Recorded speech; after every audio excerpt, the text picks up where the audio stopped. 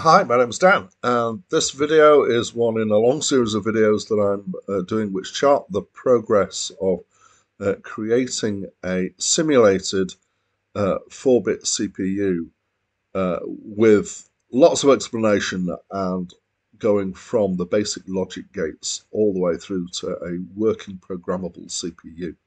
Um, so there's a roadmap of where we're going down in the description below, as is also a link to this free software that I'm using, which is called Digital Works, which is a simulation software for digital electronics, and it's quite good.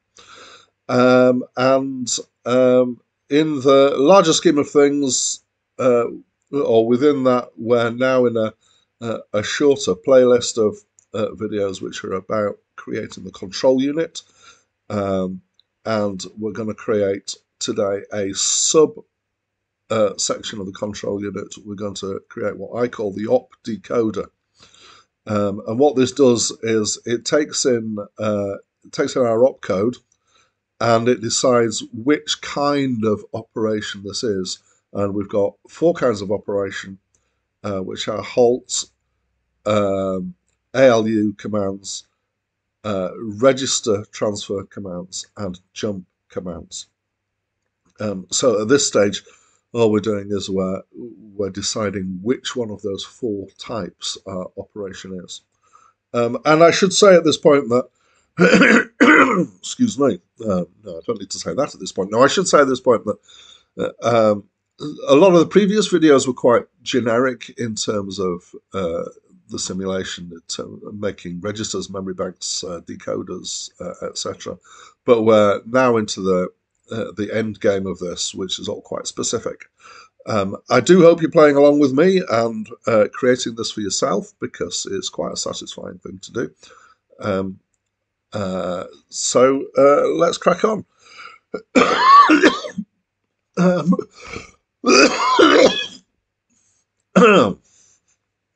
Please excuse my cough. So we're going to want to bring in the opcode.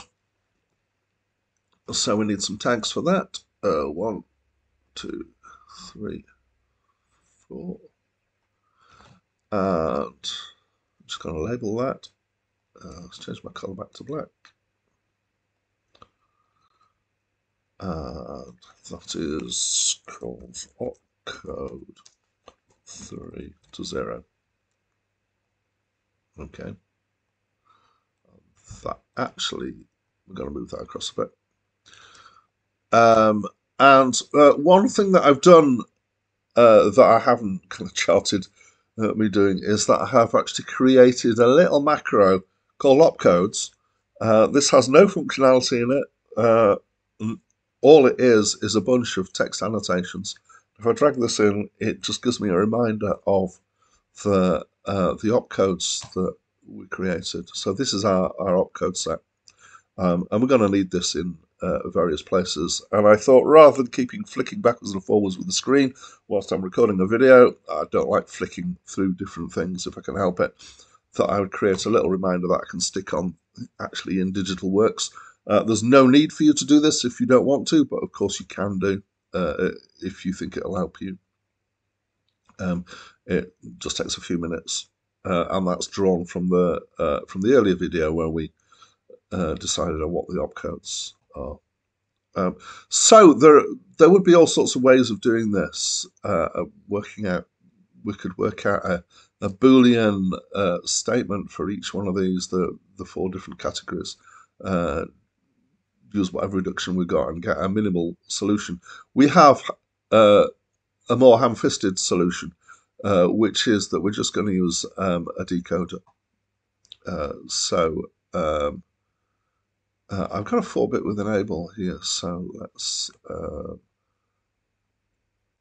use that and wire up our opcode to this. So what this is going to do is it's going to give us 16 outputs, 1 for each potential opcode. And then what we want to do is we want to then have 4 outputs, which are for the different groups: halt, ALU, jump, and reg. So I'm going to put those lower down with a bit of space to put some gates in. One. I'll separate them quite a bit more. I'm trying to see if my spacing's right. I'm a little bit too obsessive at times. So I'm going to call that one halts. And does it matter which order we do these in? ALU.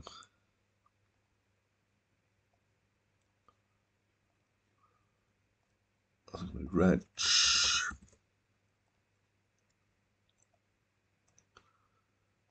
And that's going to be jump. Okay. The reason why I've used the enable version is that actually what we're going to want to do is wire this up to the op register, and then when we get the execute signals, we've got X1 and X2, to send them through one of these opcoders, so that then gets sent as a pulse through, coming in the enable, and it comes out in the correct into the correct group. So let's stick in whilst we're there, we'll put the tag for the enable and label it. Right, so all that remains is to wire up this stuff, and however many we've got, we need to all them together. So if we've got 6 ALU commands, which are 1, which is that one, and 2, which is that one. In fact, one of the things that because we've got the order here, actually we can just use that and go through each one in order, which is fine. We've got 2. Because we've got 6, we can't make a 6 input OR gate, so we will use 2 3 input OR gates and feed the results into a 2 input OR gate to get our ALU. But halt we can wire up directly. There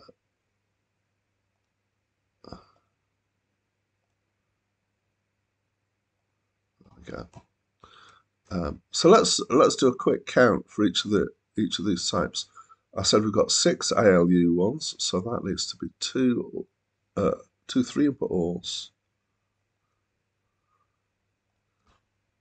into a 2 input OR.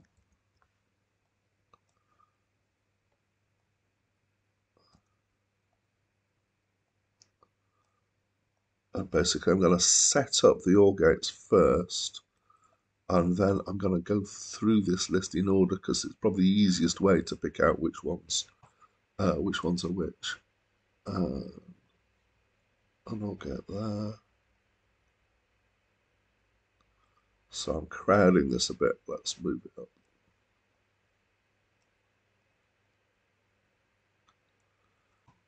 And let's wire these up while we're there.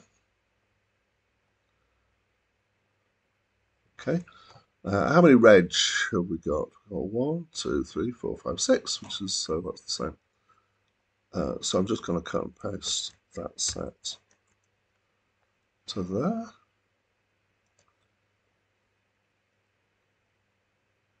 Nice. And then we've got 3 jumps, so we just need one of those 3 input OR gates for that.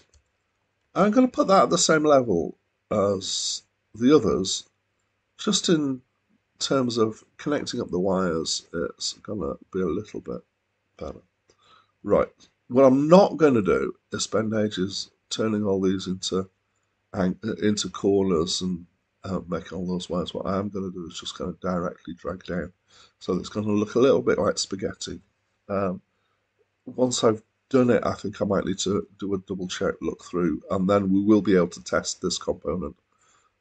So we'll see if there's any problems then. So halt was the first one. The next 2 are both ALU commands. So plug them down to the ALU. The next one's a jump command. And do you know what? I'm going to do a little bit of rearrangement. because our jump commands are all near the left-hand end, and our reg commands are all near the right-hand end. So I'm going to swap these two sets of things over just to make life a little bit easier.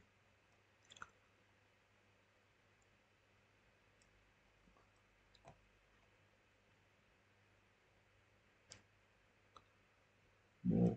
There we go. Right, what did we say? The next one's a jump. Make sure we're going into one of the jumps. And the next one's an ALU. And the next two are jumps.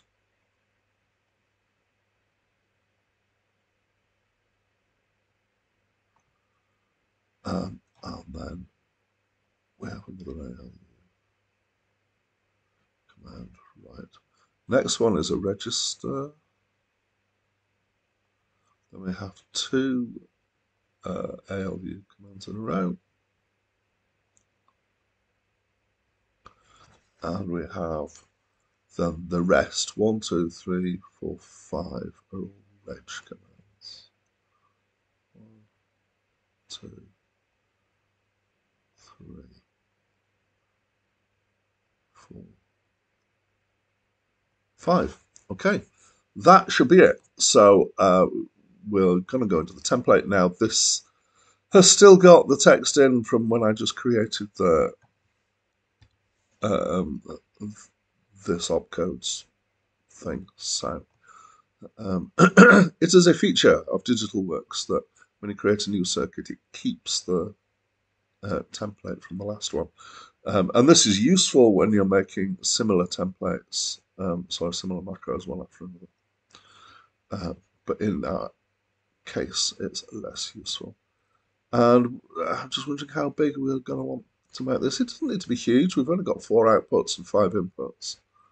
And we will do it so that inputs are at the... actually, so inputs at the top, I'll put enable in one of the sides. So 4 inputs, 4 outputs. They can be spaced differently because the 4 inputs are a binary number and the 4 outputs are not, they're discrete. And because we've got a bit of space, I'm just going to spread them a little bit more just to kind of give the subtle implication that that is not a binary number.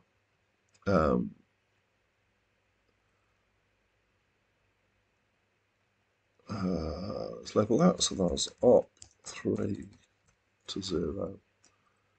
And we might be able to do a all-in-one here, so halt, ALU. We'll do it in the same order that we've got them down below. No reason why not. There is no logical order for these. There we go, and we'll stick an enable in there. Does it matter which side it is? I do not know. Fine, you can go there. And then we want a larger annotation to say what it is. So it is, we're calling it an opdecoder.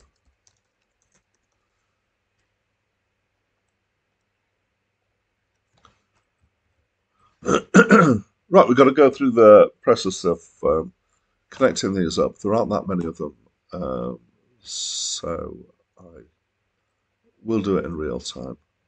Opcode 3, and I'll talk through it. Well, there's nothing much to talk through as we go. I will waffle generally as I put these together. And so I'm testing my ability for my brain and my hand to do one thing and for my mouth to do another thing. Because I'm a lecturer, I have this uncanny ability to separate my mouth from the rest of my brain, and for it to carry on talking whilst my brain's doing something else. Have you ever suspected that of lecturers, that sometimes their mouth's working and their brain's not actually engaged with what they're saying? And if you have, then the reason is because that actually happens. And I've kind of feel like I've separated my mind into two parts at this point. One of them is doing this wiring up, and the other one is kind of vaguely rambling. And I find that this sometimes happens in lectures. But that managed to keep me talking whilst we did all that wiring up. Okay, so we're going to save this. So save as, what do we call it? Opdecoder. Decoder. And then we are gonna do a test. So a new circuit. We want the opdecoder in, obviously. We also want our opcodes in so that we can compare with them. I've got a feeling that having written those opcodes is going to be incredibly useful for me over the next few videos. And once again, I'm doing this thing where my mouth is doing something and my mind is doing something else. We need the enable. There we go. Right, so wiring up. Enable op.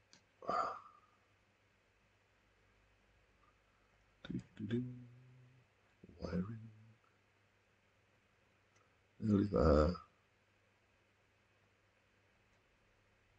So we're going to go through each one in turn. For what we're actually going to first check is that the enable just switches on or off. So we've got 0 coming in, so this should be the halt. What's happening? We're not simulating. It would help.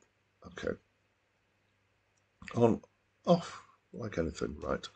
So 0001 is an ALU. That's good. 0010 is the next one, is an ALU. 0011 is a jump.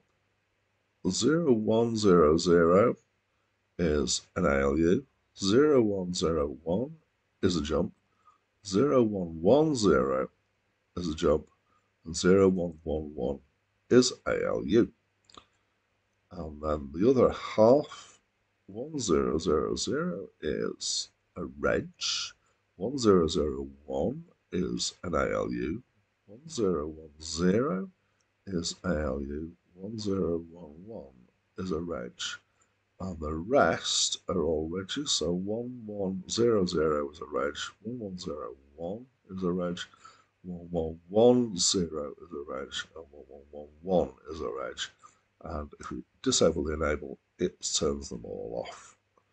I haven't checked the enable for all of them, but there's no reason why it shouldn't work because it's part of the binary decoder that's inside that. So that was actually fairly straightforward. So in the next video, we're going to do the next bit. Off the top of my head, I can't remember which one it is, but that's it from me for now.